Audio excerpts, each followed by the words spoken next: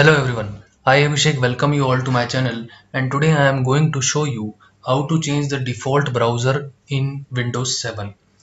So suppose if Google Chrome is your default program for viewing the web pages and you want to change it to suppose Firefox.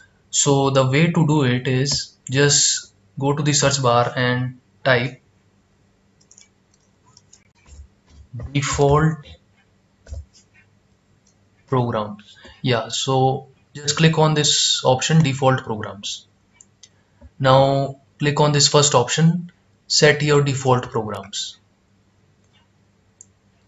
Now from this list click on Firefox and then click on this option, set this program as default, and click on OK button.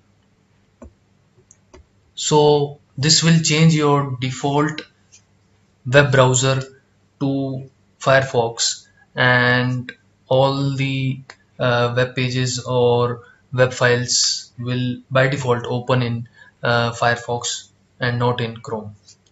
So that's it from my side. If you like my video, then you can click on the like button and subscribe to my channel. Thanks for watching.